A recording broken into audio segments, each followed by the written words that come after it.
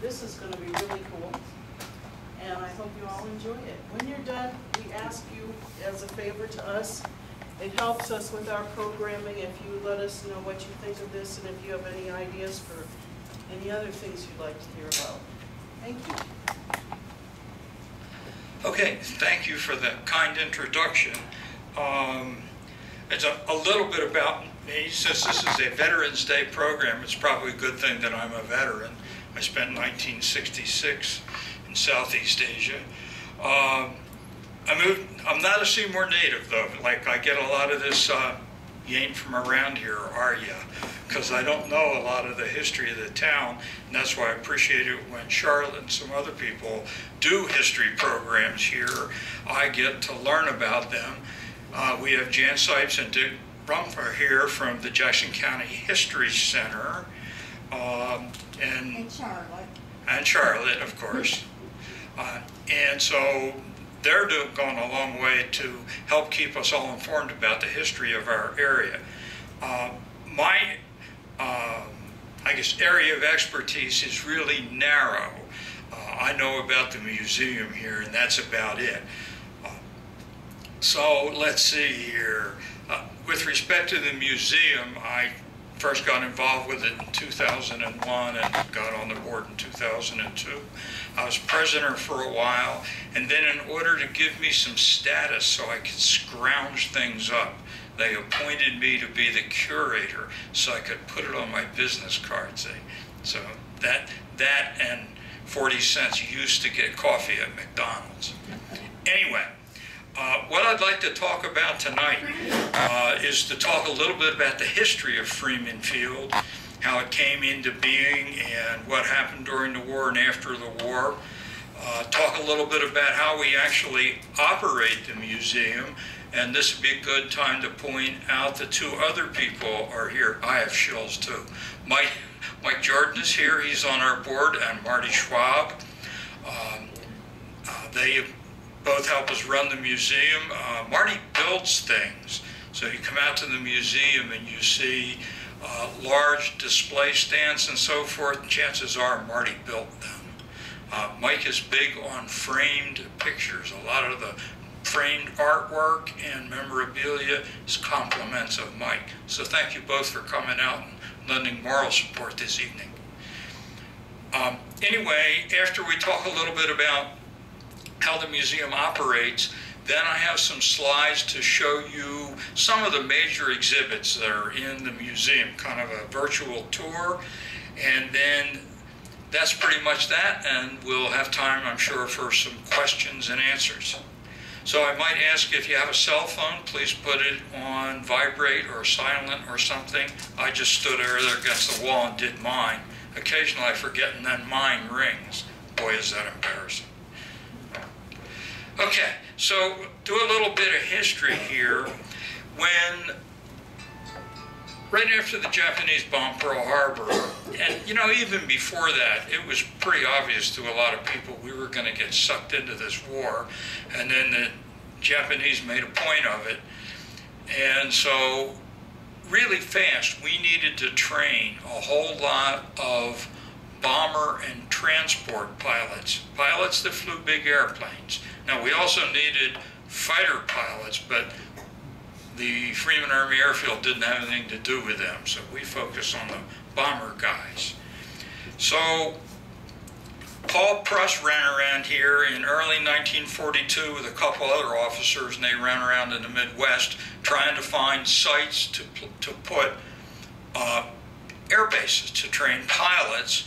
And they went and looked in different places, and they ended up selecting Seymour, of all places.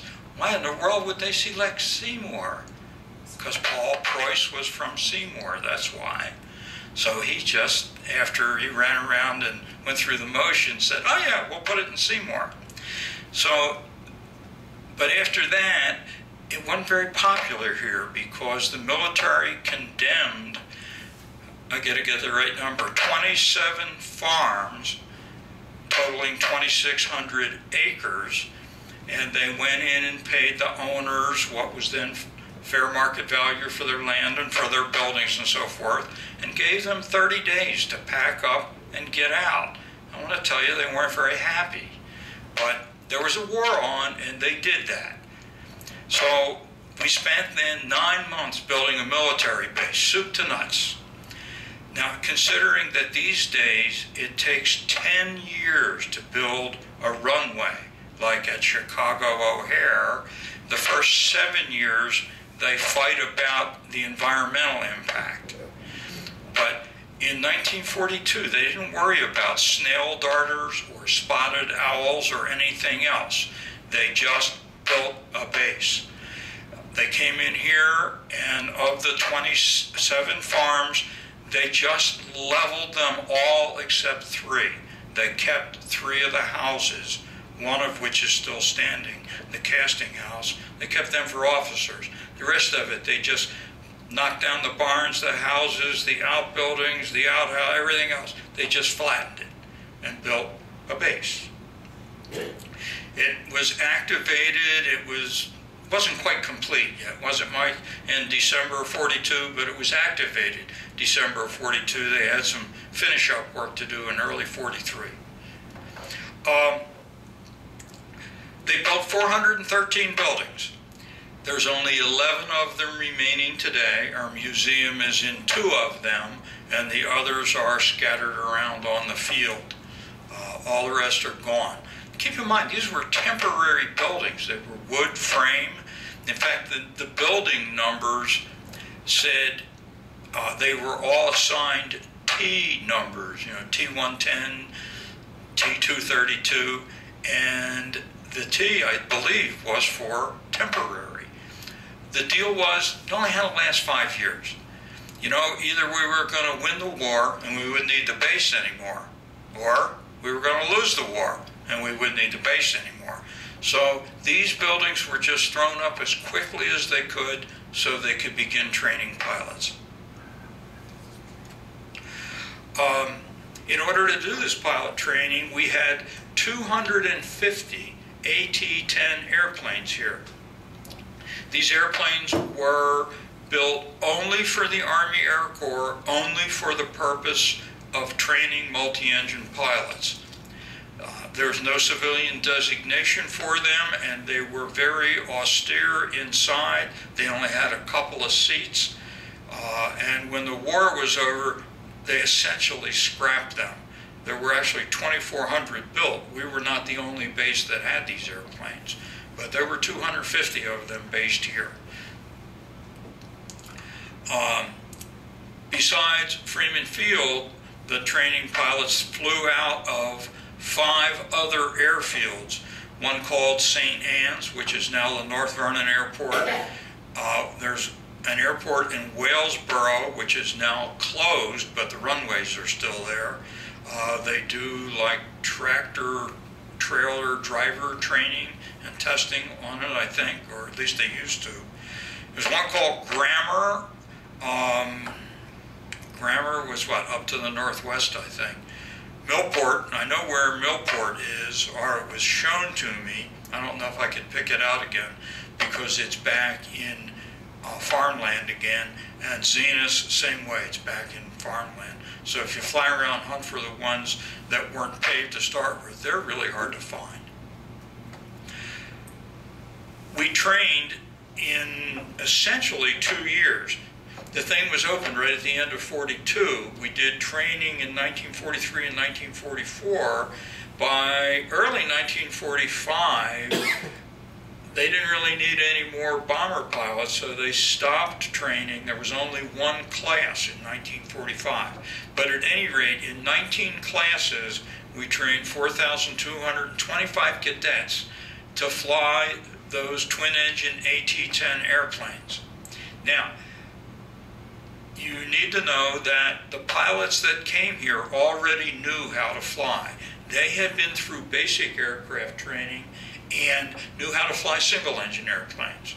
So they came here for 9 weeks of training, and they learned to fly airplanes with more than one engine, and they also learned instrument flight, how to control the airplane by looking only at the instruments in the panel, not looking outside, so they could fly bombers through cloud layers and in bad weather, a necessary skill. After they left here, then they went to their third and final level of training, which was to learn to fly the really big airplanes. And that was type-specific training. If you went to B-17 school, learned to fly B-17 bombers, that's what you flew in the war. There wasn't much crossover because the really big airplanes aren't very similar from one model to another. What else is on this slide here? Okay. Graduation from the program here at Seymour was a big deal. When they came here, they were still called cadets. They didn't have any real rank. It was upon graduation from advanced training here at Seymour that they became commissioned officers in the U.S. Army Air Corps. And so not only did they start getting some respect, they also got a pretty big raise in pay. So it was a big deal to finish the training here. There were graduation programs printed for each graduating class. It was kind of like a high school graduation thing. So we, at the museum, if you come out, we have 18, I'll get the word out, 18 of the original graduation programs. We have one that's missing. We keep hoping someday somebody will walk in and say, "Oh, I've got that at home," but nobody's done that yet.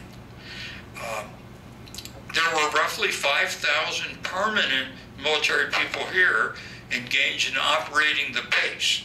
And when Mike gives tours, he points out that the population of Seymour essentially doubled in a year. So it was like a huge change for the town of Seymour to have this big military base come in like overnight. It's hard to imagine what it must have been like. You know, we have a lot of pictures out of the museum, but being here must have been something. We'll talk more about this at the end, but just to keep the timeline going here, after the war was essentially over, they started sending captured enemy airplanes here. And after the training function stopped in Seymour, they didn't close the base. They repurposed it. It became the Foreign Aircraft Evaluation Center, and we had 160 captured enemy airplanes here. So in 1946, you could see airplanes flying over Seymour that had swastikas and rising suns on them. Must have been pretty unique to see them flying around here. That activity lasted for about a year, 15 months. The technicians that were evaluating the airplanes learned what they wanted to learn or expected to learn by that time, and then the base was closed. It was sold to the city for $1 with a caveat that if war broke out again, the Army could take it over again. So the city in turn turned it into the industrial park that we see out there today. So what we are really today is an industrial park with a couple of runways. Okay, so that's a brief history of the field, and talk a little bit about the history of the museum, how it got it started, and how we run it.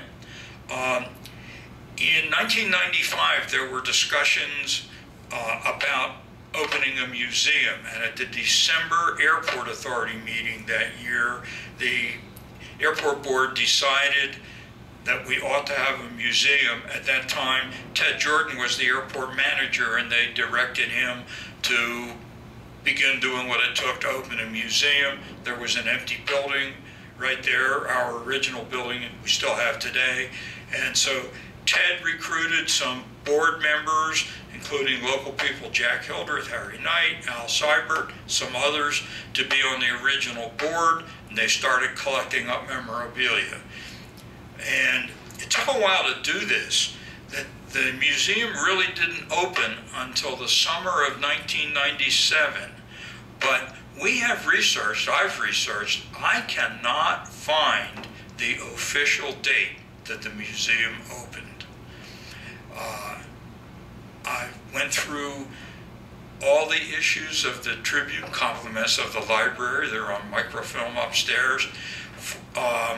Literally looked at each one on microfilm. Can't find a thing in the paper that said Freeman Army Airfield Museum opens to the public or something. So if any of you, clearly you're here because you're interested in history, I'd sure like to know the official date. At any rate, shortly, I guess actually even a year or two before the museum opened, we started having reunions here for the cadets that trained at Freeman Field. Now keep in mind, back in the early 90s, these were still relatively young men. Many of them still flew. They flew their own planes in for reunions. And we had reunions for the cadets every 2 years. And the word got around and the reunions got bigger. And of course, whenever there was a reunion, one of the activities was they would go through the museum. And originally, the museum was only a couple of rooms without too much memorabilia. But the cadets were generous, and they go, oh, I've got some stuff you ought to have. When I get home, I'll send it to you. Or when I come back in 2 more years, I'll bring that with me. So we got a lot of stuff that's in the museum, especially early on, from the cadets who actually trained here.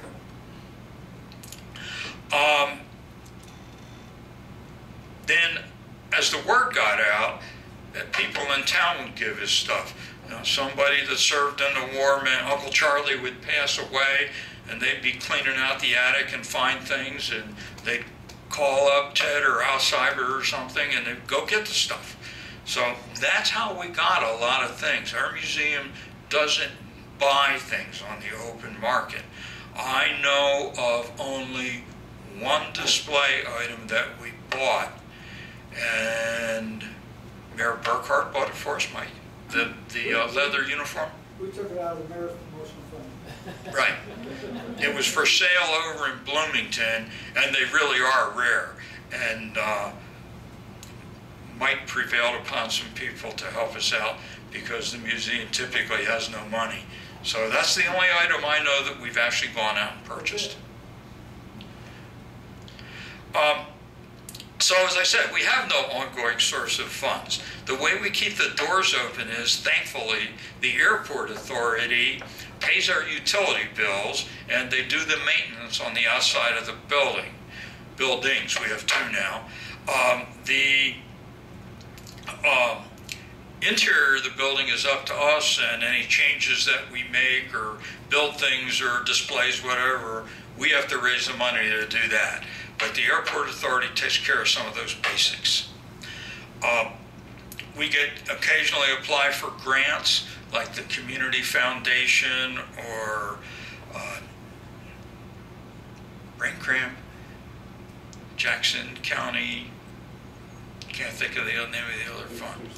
Anyway, so occasionally we get a grant if we have a worthy project. Local businesses have been really good to us, by the way. People will do things for us for free. They'll do work for us or give us materials or something so that we can get things done. And then when people come and tour the museum, there's no charge to get in the museum. It's free. And parking is free. Everything's free. But we do have, like most museums, a donation container, and thankfully people from time to time put some money in there, and that helps out. Not on the slide, the directors here, we often just go out and buy stuff the museum needs out of our pockets. So to some degree, being a director is an excuse to spend money on the museum. Lately, we have done some fundraising activities, though. This year, for the first time, we hosted an airplane ride day, and we got local pilots to donate their airplane time and their time to fly them, and then we asked for donations of $20 a person, and we actually raised a couple $1,000s in a day doing that. So that we intend to do that again. That was pretty successful. We were recently given a boat that we're fixing up. Marty's already started on it, that we hope to fix up over the winter and sell in the spring to raise a little money. And also in the past year, we started up a small sales area. You know, some museums have a big room. On the way out, you walk through this room and they try to sell you all this stuff. Well, we just happen to have a little area about 8 feet wide where we have a few things that we sell, DVDs of pictures and things about the museum, coffee mugs, and so forth. There's a picture of the boat. Marty's working on it. The museum is all volunteer. Nobody has anything to do with the museum, gets paid, ever. If one of us buys something big and the museum can afford it, yes, they get paid back. But nobody gets paid for their time. There are 9 directors, and occasionally past directors will come out and help us out if we're doing some big activity. Right now we're open every Saturday morning from 10 until 1. And otherwise we open by appointment. Whenever anybody asks us, we'll take 1 or 2 people through, or a whole busload of people. Pretty much whenever they want. As long as we have a little bit of notice, one of us can usually get over there and do a tour. We really, really want to be open 4 days a week. We'd like to be open Wednesday through Saturday, 10 to 2. But that takes more volunteers than we have. We have 2 buildings, so to have both buildings open, you have to have 2 people there. And since no one wants to live out there as a volunteer, everybody has another life, right? So, but we're developing a list slowly but surely, and one of these days we're going to get to the point where we have critical mass, and we're going to go to 4 days a week. And I said, we like to do group tours, especially school groups come out, and assisted living facilities bring these minibus loads of folks over to do tours. They really seem to enjoy it because they're generally older folks, and a lot of them remember the things that are in the museum. So we find that very gratifying to do those tours. So there's our little 6-foot wide sales area.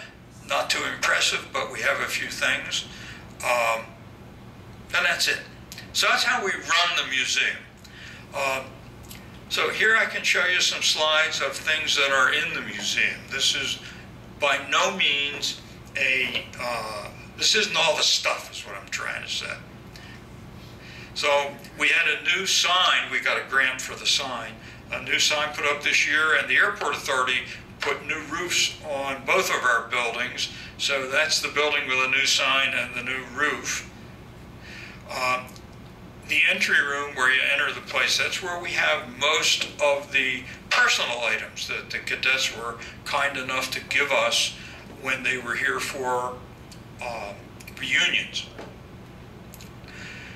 We have a diorama. We keep moving this diorama. Al Seibert built it, and originally it was completely horizontal, flat, like tabletop, but what happened was kids couldn't see it. They weren't tall enough, it was up too high, and folks on wheelchairs, like the assisted living folks that come, they couldn't see it either. So the next thing we did was we inclined it. So the thing's 8 feet by 8 feet, so it's pretty big. So we inclined it about 30 degrees, then kids and wheelchair people could see it, but it still took up an enormous amount of space. So just this year, we finally stood the thing up. So now you're seeing it stood up. The uniform is for a guy named Bill Janke, one of the cadets, and we rigged it up so he holds the pointer in his hand. We're trying to train Bill to explain the base operations to people. We haven't quite gotten there yet. But that's the way it is now anyway. Here's a model of the airplanes, the AT-10s. There's only one AT-10 left in the world. It's up at the Air Force Museum in Dayton, Ohio. And it's actually a little hard to see. They have it on display, but it's behind some other stuff, and it's hard to photograph. There is a guy who has bits and pieces of several of them, and I just learned this earlier this year, he intends to take all his bits and pieces and build a whole bunch more and actually build one up and make it fly. His budget to do this is they can do it in 2 years because he's hired a professional aircraft restoration company, and they're going to pour $700,000 on it to get it done. And he promises me he'll bring it to Seymour when he gets it flying. Now, you may know the name. The guy's name is Sam Graves, United States House of Representatives, 5th District, Missouri, and he's the chairman of the House General Aviation Caucus. So he's a semi-famous guy, and I spent almost an hour with him at Oshkosh at the big fly-in this summer, talking about this. And anyway, he swears he's going to bring the airplane here. So we're going to like break out the brass band when he shows up with it. That's the only parts of AT-10s that we have are on that table. We have a real windshield out of one, and then some other bits and pieces, landing gear, a few other things, and that's it. What went on with these things is they were built out of wood because aluminum metals were being used for fighters and bombers in the war. They didn't have any extra metal. There was rationing going on. So they built these things, had wooden wings. The wings and the fuselage had plywood on the outside. The frame was metal, and obviously the engines were metal, and the landing gear was metal. But the rest of them, they were essentially wood. And after the war was over, they had no civilian purpose. The government sold them for $50 a piece. Farmers bought them for the fuel that was in the wings. And once they took the fuel out, they chopped the wings off and burnt them for firewood.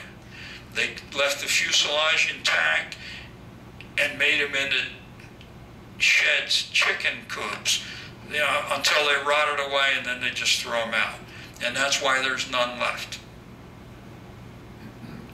Okay, we have quite a few uniforms that people have been kind enough to give us over the years, and in recent times we got a grant from the Community Foundation to get a number of mannequins to properly display the uniforms. We used to just have them on hangers. Those of you who might have been out in the museum in the past saw a lot of uniforms on hangers. There's still a couple on hangers, but mostly now we have them decently displayed, and we're really happy with that because they just don't seem to mean much on hangers.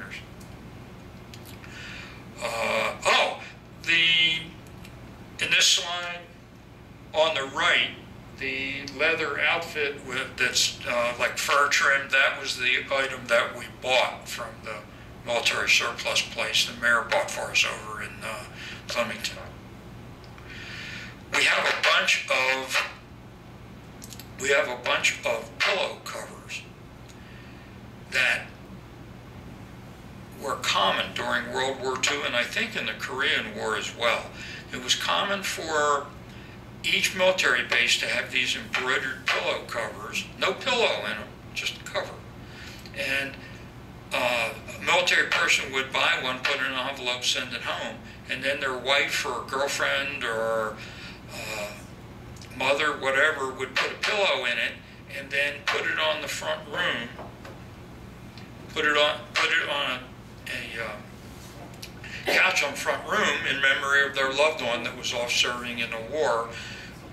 We had one or two framed ones and a bunch of other ones in storage, and as part of the museum reorganization that we did over a 3-year period, we had them all framed and grouped them all in one place.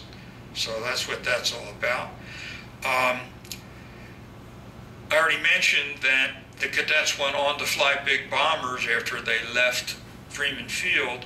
This room has models of the types of bombers they went on to fly. And I mentioned that we had the graduation programs from each class. The yellow, and then further down they turn white documents on the high shelf is our collection of those programs.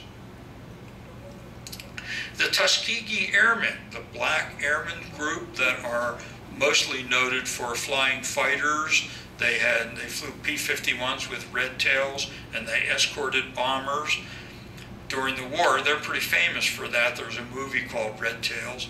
But there was also a group, later in the war, they decided they would train up a unit of bomber pilots. But it wasn't very popular, and a lot of people thought that black folks weren't able to actually do something as precise as bombing. And these people got shoved all over the place from one base to another. Nobody wanted them. And one of the places they got sent to was Freeman Field. And they were only here for a couple months in 1945. The war was actually starting to wind down. These were officers now. A group of officers decided that they would integrate the white officers club on the field. Now, they had their own black officers club, but it was substandard relative to the white officers club. And in theory, the services were desegregated, but in practice, they were not. And so they went down there and decided they'd have a drink. There was some pushing and shoving. Nobody really got hurt, but a bunch of them got arrested. They soon let most of them go, but kept 3 that they court-martialed. 2 were found not guilty, and 1 poor fellow became the fall guy and was found guilty. He was later, some years later, exonerated.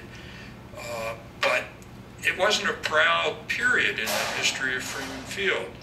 But if you can find any silver lining in that, it was one of the events that was a catalyst to actually end segregation in the armed services. Along about 1947, the president said, enough's enough, we're done with this. But this was one of the things leading up to that. So anyway, since they were there, we have 2 walls in one room where we honor the Tuskegee Airmen. And out in the front at our entrance, there is a granite plaque that also honors the fact that they were at Freeman Field. The other group, this is in the same room on the other side, the other group that were kind of a minority were the women that served in the war. Now, back then, women couldn't serve in combat, right? They can now, but not then. But that doesn't mean that they didn't fly airplanes or they didn't do a whole lot of other hard work, including working in factories to build the airplanes and the trucks and the tanks and so forth that the men could use in the war. And there were a lot of nurses. This is a gray lady uniform. They were actually volunteers. And actually not medically trained. They helped with administrative issues and morale building and so forth. That's an authentic officer's uniform that my wife bought off eBay and donated to the museum. We had wanted for years to get a true nurse's uniform, couldn't find one, and this came up on eBay and Pat bought it. So that's how we got that. So I guess that's a bought item, but it was donated to the museum. Because the women were sort of unsung heroes, nobody paid much attention to them, it's really hard to get memorabilia, actual tangible things that the women worked with. So we have a few things in a glass case. We'd sure like to get more women's stuff from that era, but it's not very forthcoming. We have a lot of pictures from the women's area, but not actual items. I mentioned that after the war, the base became the Foreign Aircraft Evaluation Center, and the picture on the left is the actual sign that was out at the Walnut Street entrance. The picture on the right is a replica that a friend of the museum made for us. We thought about putting it out in front of the museum, but first of all, it's like 12 feet high, and we were concerned that with the wind we have out at the airfield, it's pretty open, so the wind really blows out there, that it might blow over, and we also had concerns about graffiti, so in the end, we just keep it inside. I said that we had all these captured enemy airplanes there, so we have models of them because after the evaluation period was over, those enemy airplanes were sent, a lot of them up to Wright-Patterson Air Force Base, where the Air Force Museum is today, and to other museums around the country. That took care of the whole airplanes, but many of them they disassembled. They took them completely apart, trying to find out the technology that went into them, the metallurgy, how the engines worked, radios, armament. They just took them apart. Well, when they got all finished and they closed the base and the whole airplanes went to museums, it's like, what do we do with this stuff? Oh, I don't know, that's junk. Get that junk out of here. We're closing. I don't want to do that. Break.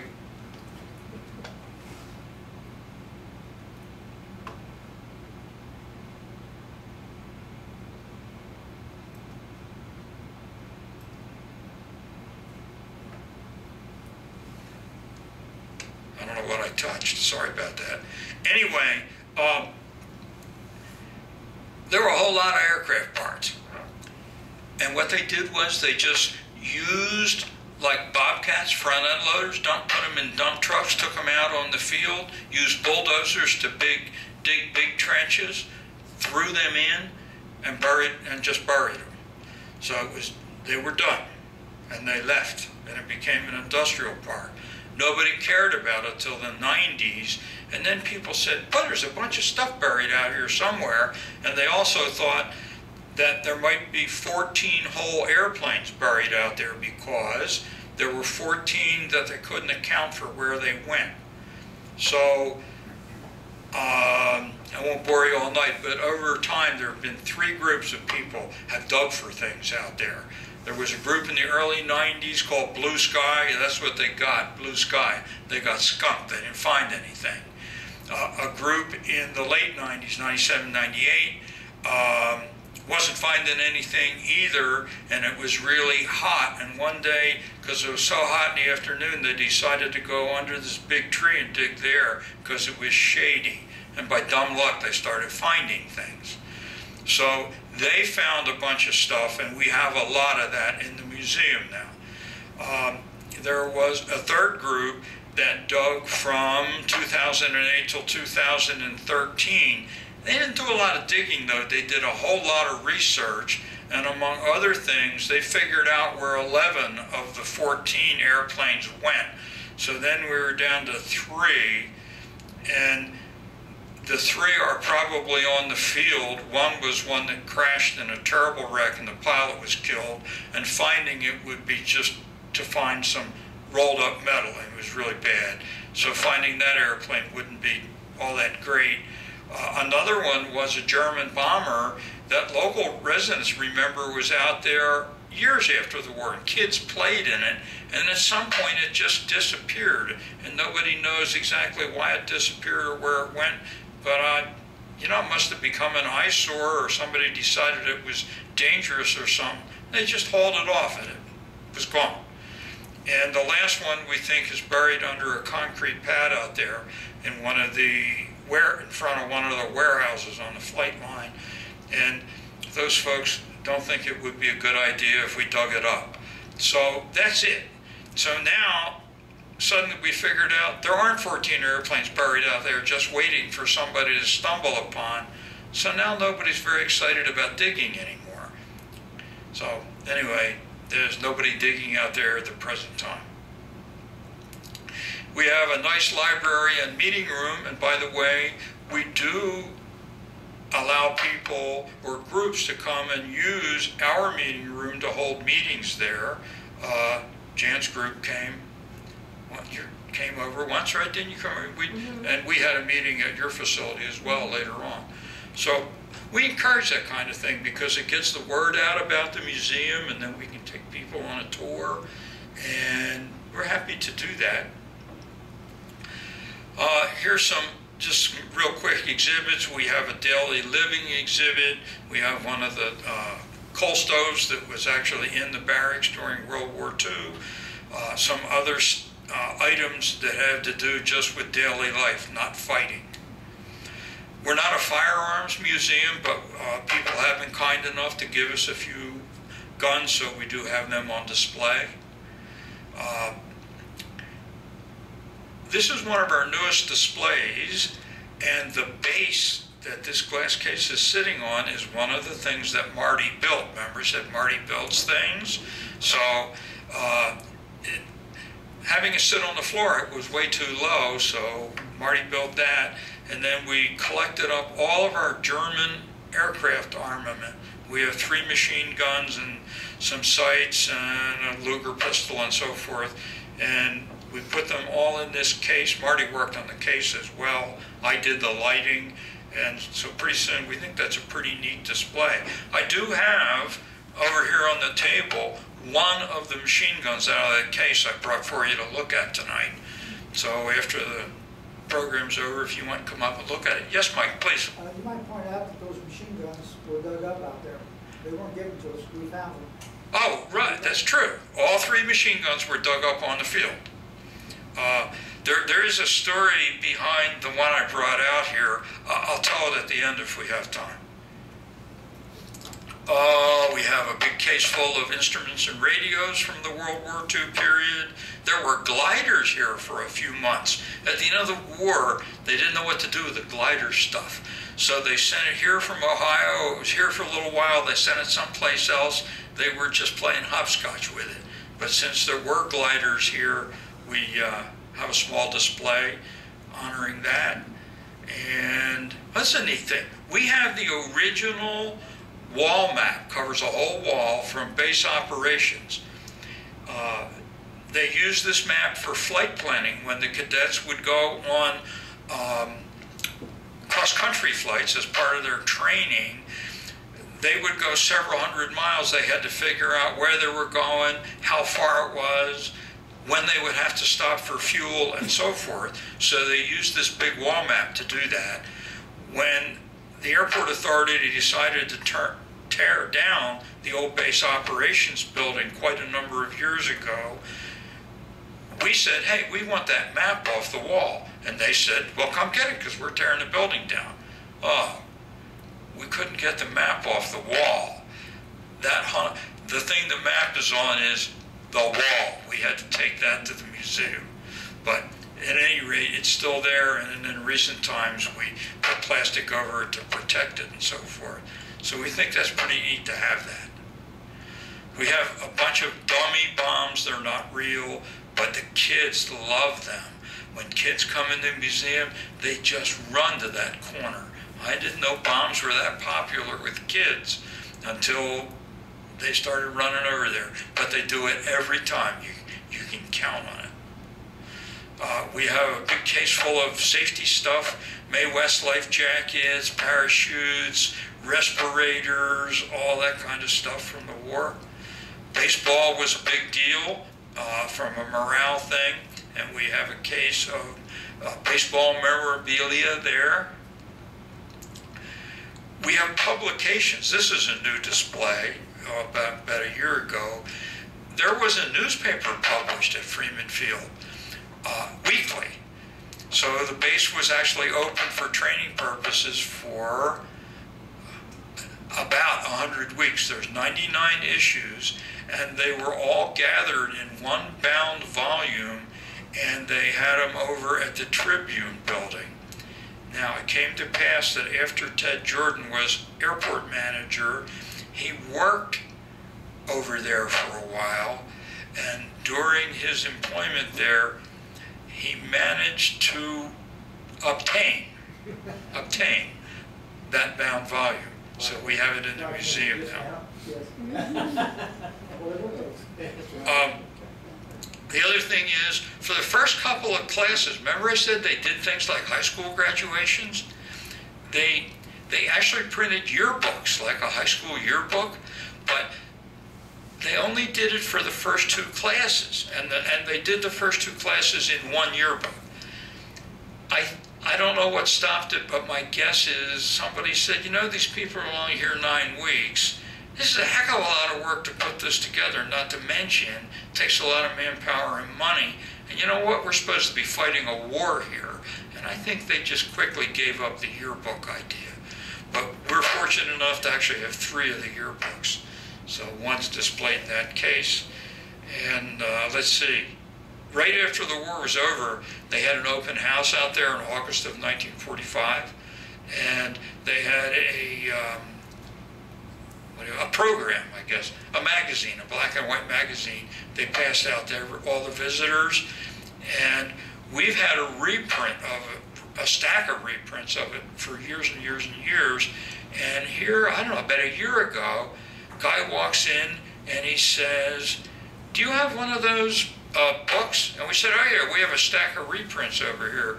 We sell them for $5 a piece. He reaches in his little bag and he says, here's an original for you. I was there, I have 2. So he gave us one. So we have 1 original now. We're about out of them. Mike, in fact, is looking into getting some more of the reprints reprinted. We have a lot of models that people gave us. We're to the point now that we actually usually refuse models because we have more than we know what to do with. They have to be pretty exceptional for us to accept them now. We do have a model of a big bomber. It's an anachronism. It's a B-36 hybrid bomber. It had both jet engines and piston engines with propellers, but it flew in the 1950s. But it was built by a guy here in town named Van Morrow, and he was terminally ill, and he donated it to us. He wanted it preserved, and so we have that now. We think it's a pretty neat item, but not quite the right era. We have a fire truck, and there's Mike in the back. We drive it in parades and in other activities. This happened to be the bicentennial torch. Mike was one of the torch bearers for part of the route. And so we used the fire truck to move Mike through the route. And so that's it. That's the original fire truck that was here in 1942. Not one like it or similar. It's the truck by name, rank, and serial number. And we got it fixed up, painted, redid the interior. The restoration is not perfect, but it's not bad. And it runs and it's insured and licensed. And we drive it around. Marty often is our truck driver. He's driving it in that picture. We have some other fire memorabilia that went with it. I think this is neat. You used to be able to buy dynamite at the hardware store. You want to blow stumps up out at your farm, whatever you want to do. You went down to the hardware store and said, yo, Sam, give me a box of that dynamite. You know, you can't do that anymore. But we have one of the original dynamite boxes. We have a Link Trainer. Link Trainers were the flight simulator of the day. Cadets spent a lot of time in the Link Trainer because they didn't have to fly the real airplanes. Didn't cost as much. They all hated it. But anyway, we have one of them. And that's the instructor's station. The instructor could sit at the desk and had controls and could make that Link Trainer do all sorts of bad things. Cadets got sick in them. They moved. I don't know if any of you know Tim O'Connor. We didn't have real wings for our Link Trainer. They were slabs of plywood, and Tim thought that was really offensive. And I had some pictures of some real wings that I took out in Seattle, and from those pictures, he built us a set of wings for that. And just from pictures, and these things are a work of art, so one of them we just covered with Mylar so you could see it. We have a kids flight simulator. Kids love that thing, even though it doesn't do very much mechanically. Kids have neat imaginations. Boy, we can't get them out of it. Oh, and that's another Marty project. That thing wasn't really safe. It had a ladder. You climbed up over the back and lowered yourself down into it. There was no door, no steps, no handrail, sharp edges, all the things that, you know, that somebody get hurt on and you'd draw a huge lawsuit. So Marty had built, maybe he finished building the base for the machine gun display and didn't have anything to do. And I said, Marty, why don't you make that thing safe? I'm envisioning a door, some steps, and a handrail. Get rid of those sharp edges. 3 weeks later, it looked like that. So Marty can do stuff. We have the original switchboard that was out there. It was later at the hospital, but we have it back. We have one of the original drafting tables that they used when they designed the base. We have some artwork, toolboxes. David Gray is the guy who had permission to dig most recently from 2008 to 2013. He's an interesting guy. He's fighter pilot for the Air Force. He's flown for the airlines. He now flies a multi-million-dollar jet for a big company out west. And he's also an accomplished artist. And he has given us prints of some of his paintings to sell to raise money for the museum. They're in the $100 range though, so people don't line up to buy them, but we sell one occasionally. We have some engines. Let's see. Drones have been in the news lately, right? They use drones to do drone strikes. In the Middle East, we had drones in World War II, and this is the engine off one. We kind of like that thing. It's pretty unique. We have a lot of propeller blades that from these captured enemy airplanes, and I brought one propeller blade over with me so you can look at that. We have some airplane parts. That's the most we have are of a Focke-Wulf FW-190, not the one that crashed out there, but we have other parts. We have a radiator for this airplane. If you look at the white propeller spinner underneath, it looks like a big open mouth, and then if you look inside the mouth, you can see that there's another smaller opening. That's the radiator. That thing was water cooled. There's the radiator. There's a story behind that. There's only one Hawker Typhoon left in the world, belongs to the Royal Air Force. It's on loan to the Canadian Air and Space Museum. The Canadian Air and Space Museum curator is all excited about getting this one-of-a-kind airplane for his museum, but you know what? That airplane doesn't have a radiator in it. He sees that picture on the internet. David Gray posted it on his Facebook page. He goes nuts, there's a real radiator. So now we start getting together. He contacts David, David calls me, we start examining things. The radiator that we have in our museum is the radiator by serial number that belongs in the only remaining Hawker Typhoon in the world. And we are going to give it to them. We're going to trade them for something. That was dug up too out there. Yeah, and it was dug up out here. Well, and so that begs the question, how the heck did a Hawker Typhoon radiator get here? We had captured enemy airplanes. Oh, but wait, we also had some Allied aircraft here for comparison. And somehow when they shipped the Hawker back to England, after they closed the base, the radiator must have been out of it for maintenance or something. And the people they told to get rid of the junk didn't connect the dots, and they threw the radiator out and sent the airplane back to England. Oh, we have engine parts. We have parts of a that's a German jet engine that went in the Me-262, the only operational jet fighter in World War II. National Air and Space Museum is supposed to be giving us a whole engine. That's only about a third of the engine. But we're not holding our breath because they can't get their act together to get them unearthed. This stuff is packed in warehouses in Silver Hill, Maryland. That's a whole experimental German jet engine in a different museum there's our version of it. We had one in Seymour, but it got buried, and we unearthed the parts over time, and finally figured out what the parts were and kind of got them stacked up in the right order. But if it wasn't all rusty, it would look like that. That's just an overall shot of a bunch of pictures we have. The big swastika flag, if you know Al Seibert, he captured that flag personally. So I can tell you that's an authentic flag. He took that Castrop, Germany. He took it down when they took the town. It was during the Battle of the Bulge. Yes, during the Battle of the Bulge. Okay.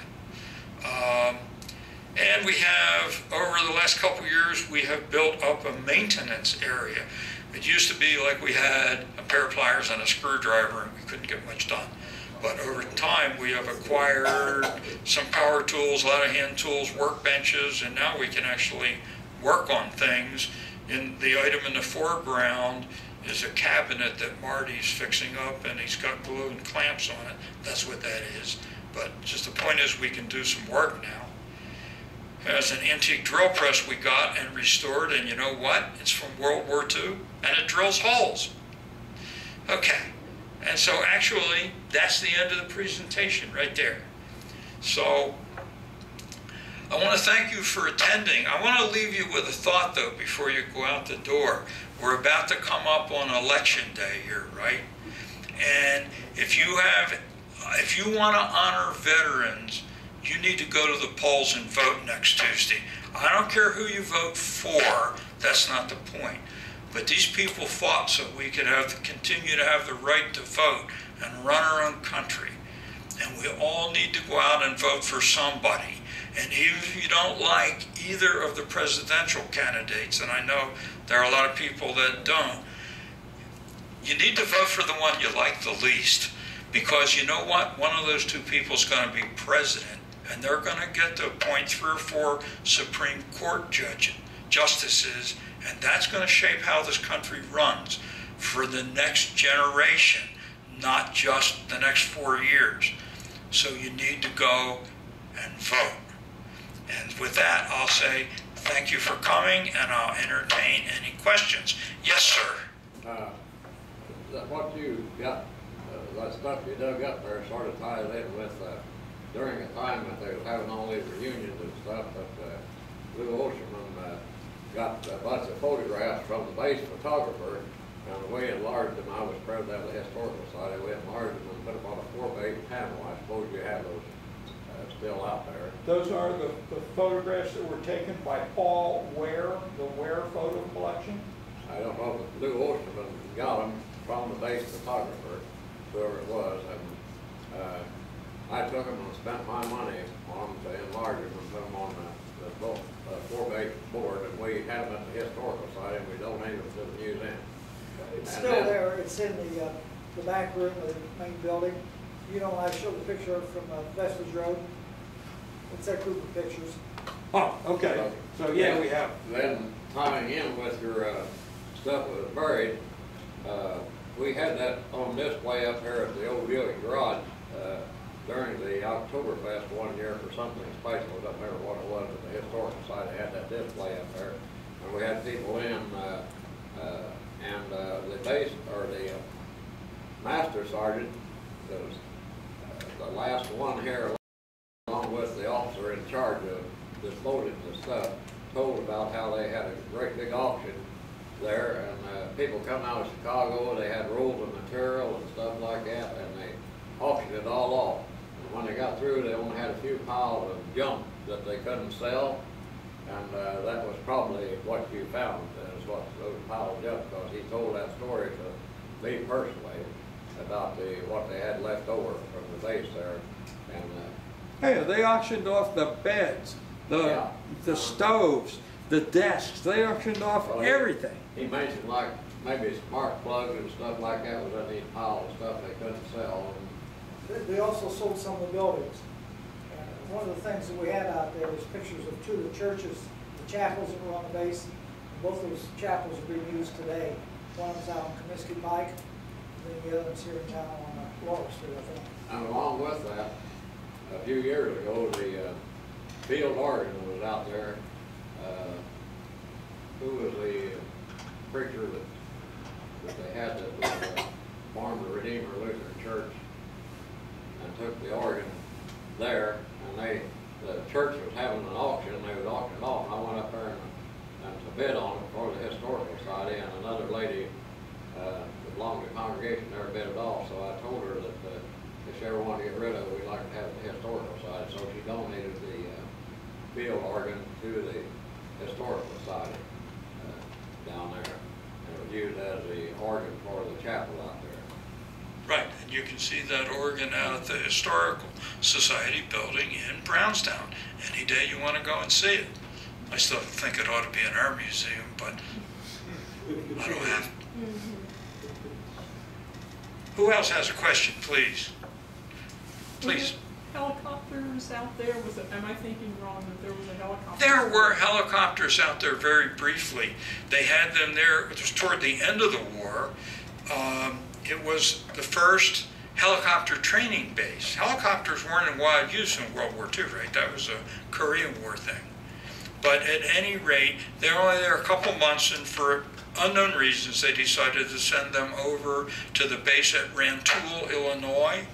So we do have some helicopter memorabilia there. I said I didn't show slides of everything that we have, but we do have an area where there's some helicopter things. Please. Are there any pictures of what it was like before they started building the facility? Well, not really, but just look anywhere else but there. It was all farmland.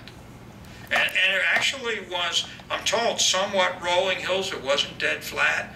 But when the Army came in, they just pushed the high spots into the low spots while they were knocking down the houses and the barns, and they made it dead flat. That's why it's that flat out there today.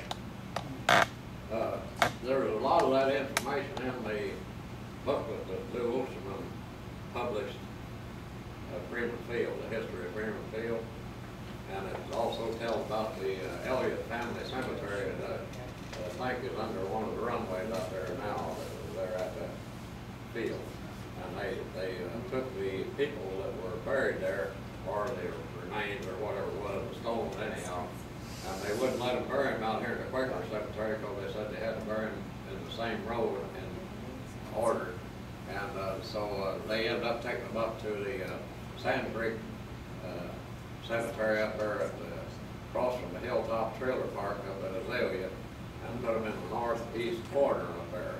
And so that Elliott family cemetery, the stones at least were moved up there in the northeast corner of that. Okay, thanks. Who else? Jan? I love your bomb story. If you could tell it. Do you remember the bomb story? Where they called in all the reinforcements and... Oh, you mean when we the Japanese mortar round story? Yeah, that was a good one. I don't know, how much time do I have? We've been at, it's 7:30. I think I'm allowed to be here till 8. Is that true? Huh? You're okay.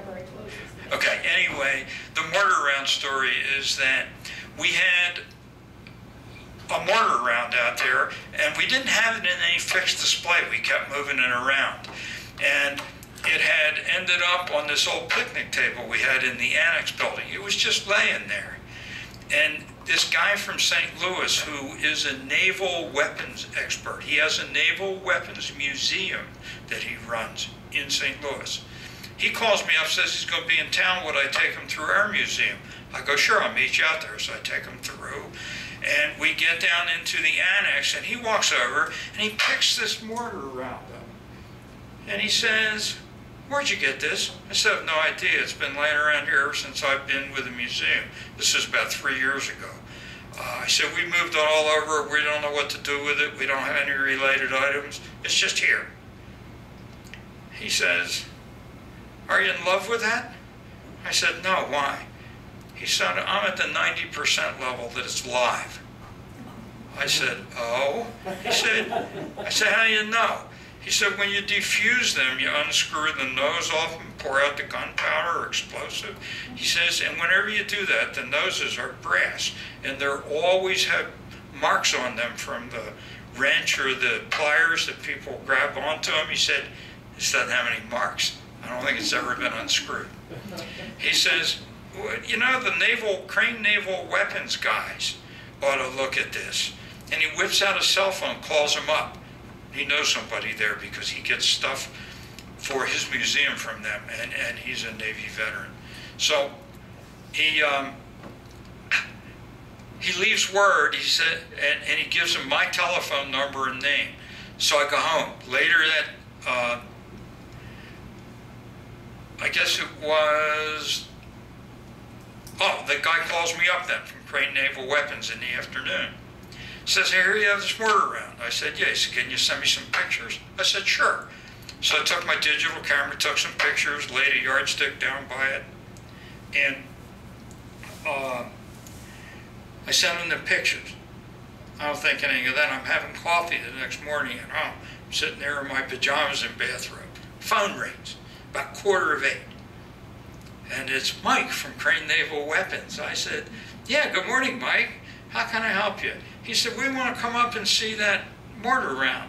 Oh, yeah? Well, when would you like to do that? I think he's going to make an appointment for next week. The answer is, we're on our way. We'll be there at 10. So they show up, 3 guys in one of these big GMC, like the giant GMC station wagons that people tow motorhomes with. What are those models called? Denali or something like that. Anyway, big vehicle. And they start carrying stuff in the museum. They look at it and they said, we got to examine this. They have a little portable x-ray machine. They have 3 computers. They have measuring devices. They have books. They pore over this thing for about an hour. They say, you know, we can't say 100% certainty, but we're at the 95% level that it's live. So I say, well, okay, what are you going to do with it? You're going to take it back down to Crane Naval and dispose of it? And his answer was, hell no, I'm not putting that thing in my vehicle. It's not stable. He says, let's blow it up here. I blow it up here? Yeah, here. He said, you got big airfield? I said, I don't think we can do it out here. He said, well, the police must know of some place where you can blow stuff up. Call him. Well, I know Chief Abbott, so I call him up. He goes, he wasn't there, but some lieutenant I didn't know said, well, we don't have any place, but you're at the airfield, right? We said, yeah, I'm at the airfield. He said, well, go see Don Furlow, who's the current airport manager, and ask him. So the 4 of us troop down to Don's office, and we march in there. He looks up and says, this has got to be trouble. I say, hi, these guys are from Crane Naval Weapons. We have they say we have a live mortar round, and we want to blow it up out here. He says, blow it up out here, are you crazy? Call the police. So we burst out laughing. He says, why are you laughing? I said, Don, they told us to call you. He goes, so anyway, he finally gave us permission to take it across the airfield. And these guys open their truck, they have blocks of plastic explosive. So they get a couple of hunks of plastic explosive, which is flexible, and they just kind of wrap it around this mortar round, and they get a roll of duct tape, wrap that around it, get out detonators, stick detonator pins in it, run out all this cord, and we go around behind this big pile of mulch. They have mulch out at the airport that the city collects from blown down trees, and the guy hands me the detonator and says, blow it up. So I go, and it goes, kaboom, and the mulch flies all over the place, and that was it. We never saw a scrap of it. So that's the whole story, but for about 2 hours on a rainy Tuesday morning, we had some excitement. Okay, I can tell you the German machine gun story. This machine gun, we have 2 others. So there's a TV show on the National Geographic Channel called Diggers. And it's these 2 guys who are the stars of the show. They run around with a production company and go to places where excavations are in progress. You know, Civil War stuff, Revolutionary War. They whatever places are buried, they hunt stuff. And then they do this docudrama that's on this digger show. So they get wind that we dig stuff up at Seymour, and they call us up. So we go, sure, we'd love to have you come out to the museum and you can dig, and we get them in touch with David Gray, who's got permission to dig in that time frame. And so they hire an excavator operator guy to come in, and David knows some places to dig where you can find stuff. So they're digging, and they start finding bits and pieces of stuff, and they found this machine gun. And so it was the central theme of the show that aired in they were in November 2013, March of 2014. So it's the central theme, and these two guys are holding this machine gun, talking about how they found it. You know, it was good TV, but you know who found the machine gun? David Gray's 16-year-old daughter. Those guys didn't have a darn thing to do with finding that machine gun. She found it and said it was a machine gun when it came out of the ground. And a bunch of other people said, no, that's part of the landing gear for an airplane. And the 16-year-old girl says, no, it's a machine gun. And she was right. But the two stars latched onto it, and in the TV show, they found it. Don't believe everything you see on Nat Geo TV. That's it. Anybody else? I'm just not as exciting as all those, but I just wanted to add that you said, you know, Colonel Price was from here. He went to high school here, and when he was in high school, the kids built houses back then. And he designed a house that they actually built, and I think it's on South Walnut Street. I've got a clipping about it, but I thought you might want to know that if you didn't. Yeah, I'd like to know some detail of that, Charlotte. Yeah, I can email it to you. Yeah. Now, his father lived in the corner of Walnut and McDonald, southeast corner. It's a two-story yellow. And he taught at Manual School. His sister was still in it, Yeah, she's around. Yeah, there were several. Yeah. I think that Keezers, I think she was a Preuss, and Yeah, she's been out in the museum before. yeah.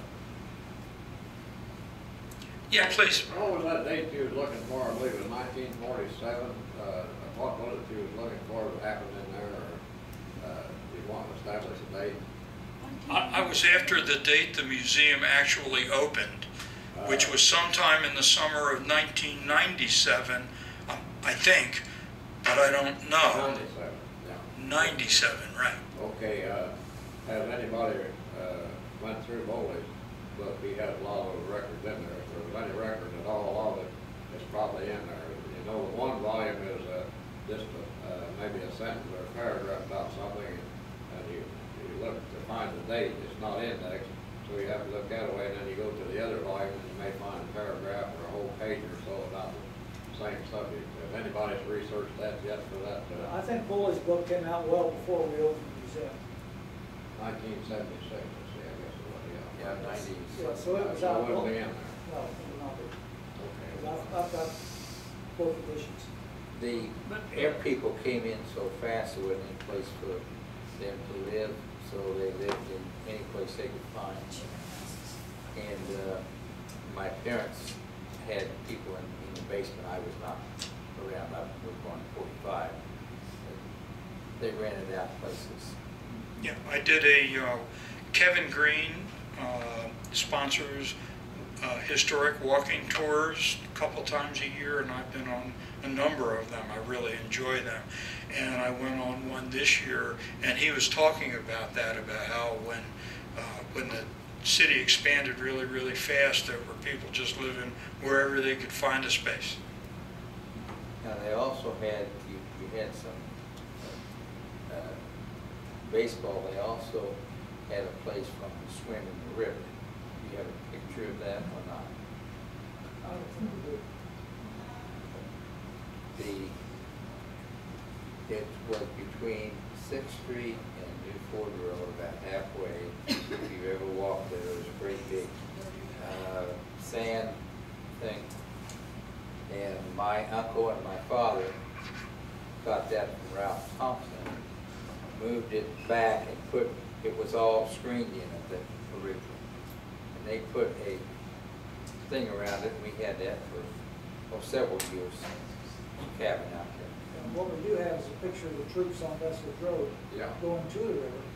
Yeah. Yeah, and you can see the picture of Wayne and Bill Martin's house, which is the old Able farmhouse. And it's the only house that's on Westwood Road at that time. Right. And they went out there to bivouac too, didn't they, out there? Yeah. In Hamilton Township. Right. Out there. That's what they were doing.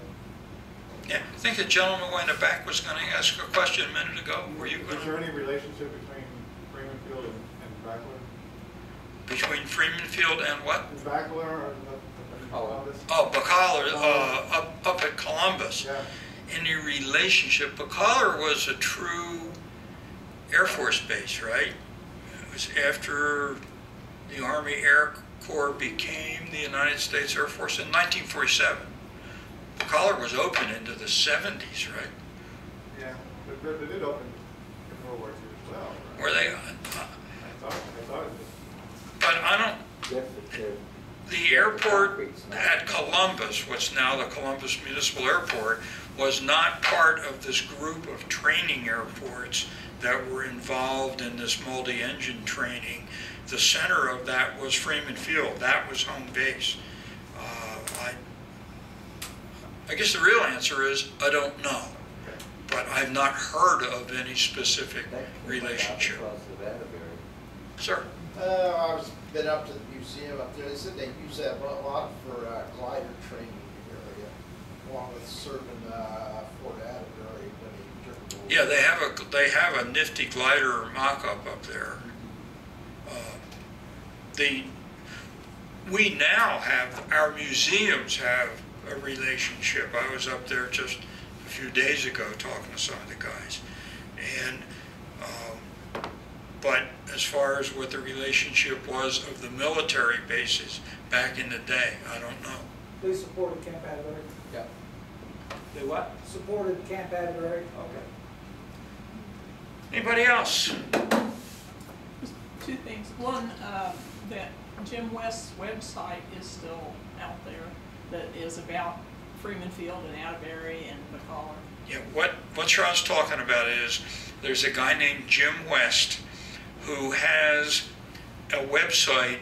It is Indiana Military, all one word run together, indianamilitary.org. And he has information on his website about all of the military bases in Indiana.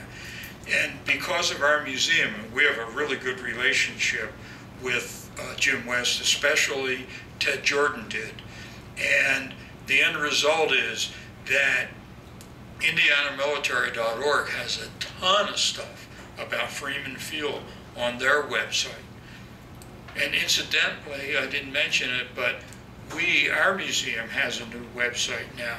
We have our own, finally, after all these years, Freeman Army Airfield Museum.org. And there's some interactive stuff on it. There's an event calendar. We work at keeping it up to date. The virtual tour is on there. Also, there's one of these 360-degree things where it just pans the whole museum and you can control it. It's pretty neat. Okay. One other thing. Upstairs in the library, you can now search not only the local newspapers for free, but, well, all over the country and all over the world for that matter. So one of the things you can do is find stuff on Freeman Field or when the museum was started and that kind of thing. I mean, it's easier than looking through page by page, and sometimes you find stuff. Newspapers.com, isn't it? Well, one of them is newspapers.com and the other one is newspaperarchive.com. And I pay a couple $100 a year to have access at home. And so I really think it's a worthwhile thing. It's free up here. That's right. Okay, thank you. Okay, if nobody has anything else, then that's it. Thank you very much for coming this evening.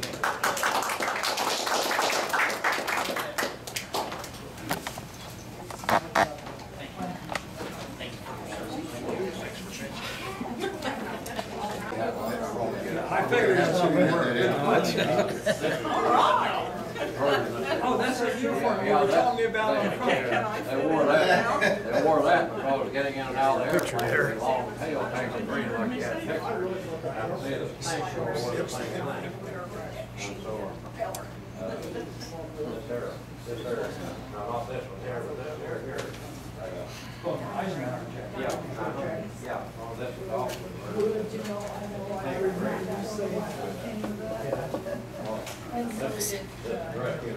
Let me know what else is out there. Yes, I would. That would just be fascinating. Get out there and do it. Yes.